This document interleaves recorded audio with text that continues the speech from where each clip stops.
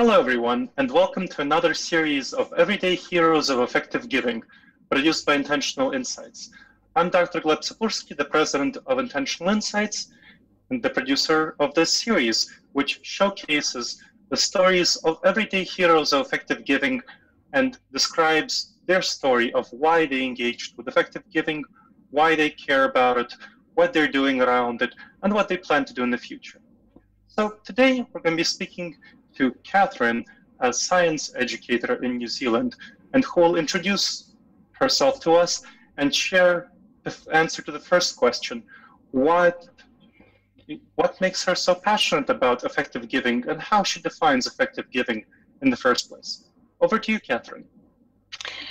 Thanks very much, Gleb. So, my name's Catherine. I guess effective giving is, giving your time or your money or your expertise to do something that actually improves the world in some way. I guess it doesn't really need to help people. It could help animals. It could help the environment. Some sort of way of improving the world as far as you consider what would make the world a better place. So I guess I'm quite passionate about effective giving because I just see that there's this massive opportunity for people to improve the world. And I think there's a lot of people out there that think, first of all, they think that the world is terrible and it's getting worse. And in so many ways, it's actually getting better. And also a lot of people feel that they're powerless to do much good and to solve these problems. And actually, I feel that most people that I talk to, so people in developed countries, they've got a huge amount of ability to make the world a better place. So I think, that's why I'm passionate about it. You can do a lot of awesome stuff. All right. Thank you, Catherine. And I really think you can do a lot of awesome stuff. And a lot of people in developed countries don't quite realize how much capacity they have to improve the lives of people around the world, animals around the world, and like you said, the environment and other causes to just advance global flourishing. Cool. So let me get to the second question of what is your story of getting involved in effective giving?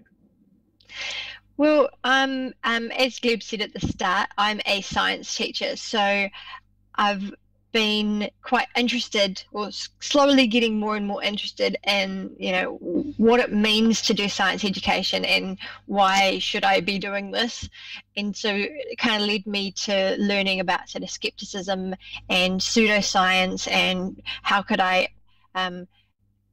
prevent my students from falling into these traps of, believing in anti-vaccine dogma and other kind of issues. So through that, I kind of got into the skepticism field and learned a bit. And I also stumbled across some rationality materials. So one of the things that I did start listening to was the Rationally Speaking podcast, which it's a New York City skeptics production, which is how I kind of learned about it, through that kind of skeptic side. But it's a lot more about rationality, so much than sort of debunking pseudoscience or anything. But they had an episode where Julia and Massimo, the hosts, interviewed Peter Singer, and Peter Singer talked about his book and I think it was The Most Good You Can Do, and also discussed things like the drowning child problem and a few other philosophical things. And I kind of thought, what Peter Singer said, it kind of made sense. But what I guess I found most impressive was at the start, Massimo, the host, he kind of went into how Peter Singer's writing had changed his life. And I kind of realized at that point is that you can read a book, or you can read an article, or you can watch a movie and have it change you, and that's okay. It's not just a case of, that's an interesting article.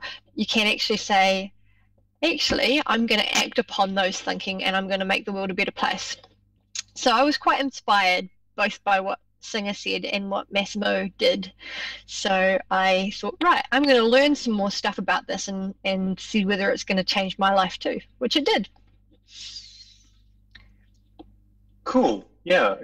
And that's a really nice show, Rationally Speaking. It's produced by Julia Galev and Massimo, as you mentioned. And I'm glad it had such an impact on you. Peter Singer's writings are really great. He has a great TED talk as well on effective altruism. Cool. So I'm curious to learn more, and I'm sure my viewers are too, on what you're doing right now to enact into life your passion around effective giving. Well, about a year ago, I kind of tried to get in contact with some other people in my town. I'm from Christchurch, and turns out that there were a couple other people who were interested in effective altruism. So we've now started a group.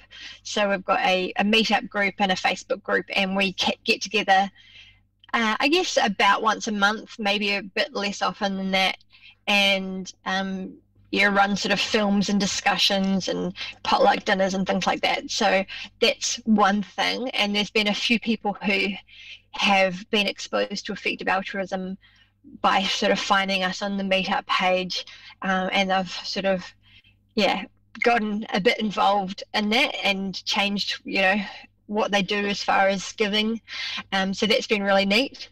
But the main thing I've been working on is the Students for High Impact charity, which is called Chic. So in my school, I've done a few kind of giving games and talked to little small student groups, but a few of my students said, oh, would you teach a course on all of this stuff? So at the moment I'm teaching 2 courses, essentially on effective altruism, but working with the group called the Students for High Impact charity, and basically it's a bunch of people around the world who just at the start, really, we're writing resources and lessons, and so that interested people, it could be teachers, it could be students, it could be just members of the effective altruism community, can sort of run these kind of sessions with anybody who's interested at a high school level. So kind of accessible, sort of entertaining way of introducing effective altruism. So I've been running that.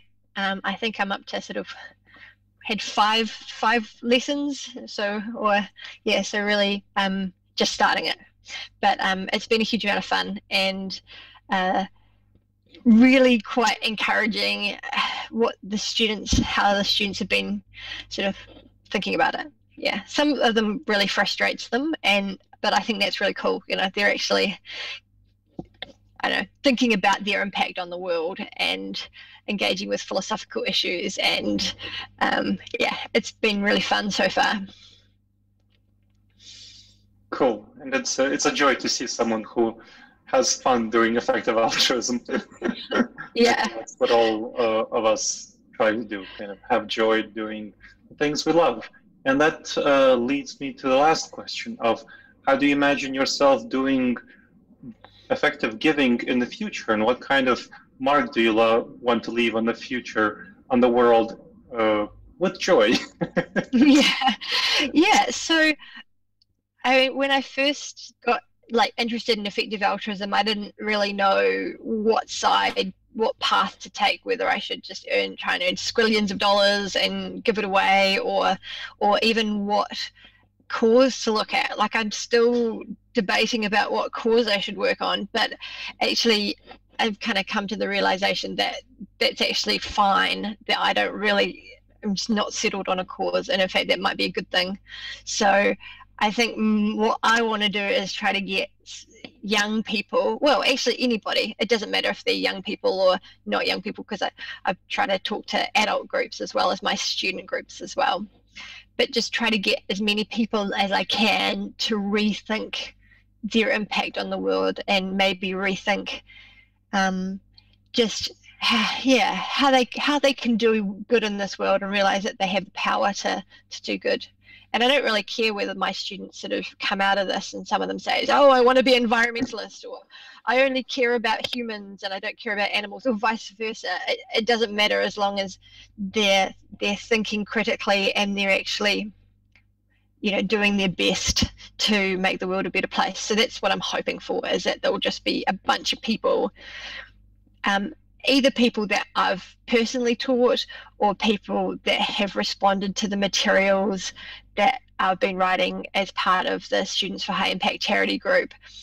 So I'm hoping that there'll just be lots more people of the young generation coming through. Just seeing their lives is not about them so much, but is about the world. Yeah, that's wonderful. And kind of this idea of you leaving a mark on the world by having the young generation, more members of the young generation, envision their lives as about making the world a better place. That's a wonderful sentiment. Yeah. Thank you for sharing your story. Thank you for sharing your story, Catherine. No, that's great. Thank you. And you're excited about this, and I am too. And thank you. Thank you for taking the time to do this interview. And this. No problems. It's a pleasure. Yeah. This has been another episode of Everyday Heroes of Effective Giving, produced by Intentional Insights.